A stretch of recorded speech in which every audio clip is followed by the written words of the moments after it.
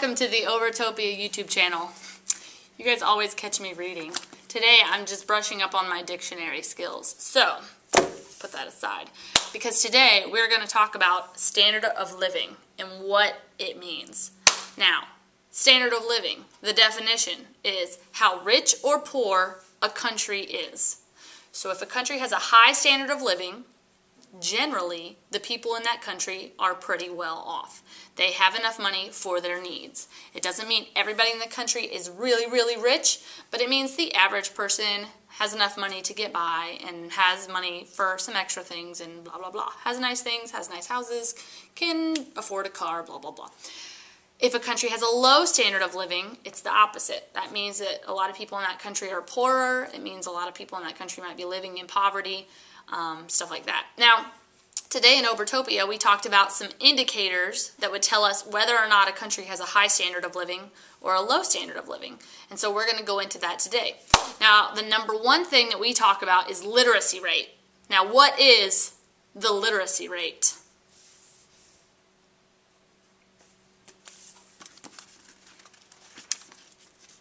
Literacy rate is the percentage of people in a country that can read and write. Over the age of 15. Over the age of 15.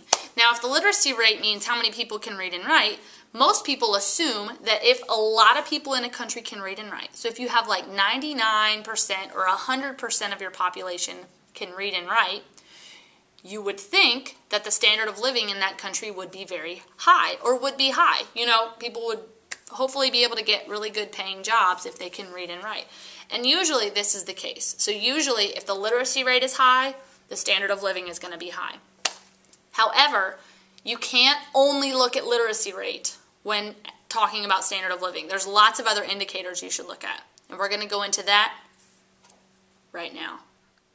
Now, one of the other factors that you can look at when trying to determine the standard of living of a country is life expectancy. Life expectancy is the average age that people in a country live to. And again, it's an average. So if the life expectancy of, let's look at our chart. Let's look at our chart here. United States, it's 77, if you can see that. Well, if the life expectancy of a country is 77, that doesn't mean people drop dead at 77. It just means the average age people live to is 77. So life expectancy, if a life expectancy is high in a country and they also have a high literacy rate, you can say they probably have a pretty high standard of living. However, there are some countries, Haiti for example, that have a pretty low life expectancy, like 45 years. And that's pretty bad. And just that number alone can tell you that their standard of living probably isn't very good. Another indicator you can look at is kind of a sad one. There's something called the infant mortality rate. And what that basically means is how many infants out of 1,000 pass away. And it sounds really sad, but it's a reality. And some countries have a really high infant mortality rate, which means that there's probably something that's not right. Maybe there's not a very good healthcare system. Maybe there aren't really enough doctors to go around. But if an infant mortality rate is high, you can bet that the standard of living of that country probably isn't very good, even if the literacy rate is really high. Another indicator of the standard of living of a country is how many doctors they have per 100,000 people. If a country has a lot of doctors to go around, that country probably has a good standard of living because health is a part of standard of living. If a lot of people in your country are sick and there's not many doctors and it's hard for people to go to the doctor, then standard of living of that country might be pretty low. Finally, one last indicator we'll talk about today is how many cars people own. Out of 1,000 people, how many cars? Now, in the United States, the average is about 489 cars for every 1,000 people. And that takes into account, in some cities, you might not need a car to get around. However, there are some countries, like Armenia, for example. In Armenia, they have about 2 cars for every 1,000 people. 2 cars. That's crazy. Now, they might not need cars. So, if they don't need them, they don't need to buy them.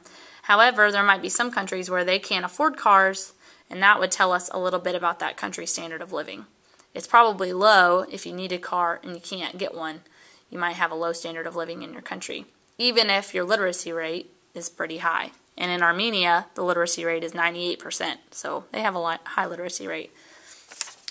So I hope this helps. Standard of living is just how rich or poor people are. It just tells us, do they have enough money to live? If so, they have a pretty high standard of living.